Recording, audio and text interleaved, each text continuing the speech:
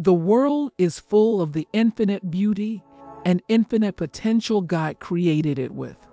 Although we human beings can feel insignificant and small, we have God's divine love and support and His almost infinite power at our backs every moment of our lives and into eternity. God does so much for us.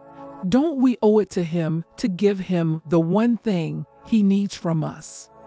In all of creation, God has only one weakness, only one thing which can render Him powerless. But the grand irony is that we human beings can actually protect Him from this vulnerability. Yet for our Creator, we do nothing. And so it was, that God was with Judah, and he drove out the inhabitants of the mountain, but God could not drive out the inhabitants of the valley, because they had chariots of iron. Presently, only a handful of nations have any kind of restriction on the sale, trade, manufacturing, or ownership of iron chariots, and even fewer have an outright ban. As of 2022, it was even possible to buy a portable iron chariot that can be easily concealed inside a coat pocket on the internet for less than $100 American. Yet, as human beings, we naturally love banning stuff. It's right up there with our other favorite things like sex, violence, hypocrisy, chocolate, music, and hunkering down in information silos. Just look at this picture. Admit it, at one point in time you probably got really excited about banning one of these flags. Sure, you probably didn't want to ban both of them. But at one point I bet you ignored a bunch of real stuff and went on about how banning one of these flags was really important.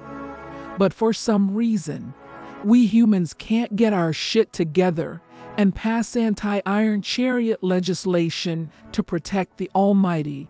Imagine, it's the day of judgment. God and the forces of good are swiftly defeating the host of hell.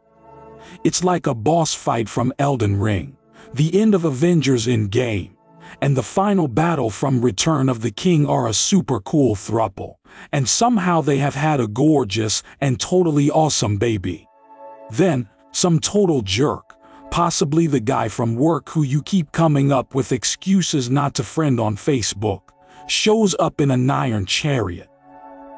Suddenly, with God rendered helpless as a newborn kitten by the presence of an iron chariot, Satan is manhandling God.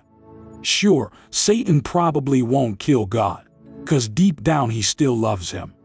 But Satan will probably give God a wedgie and leave God a blubbering mess.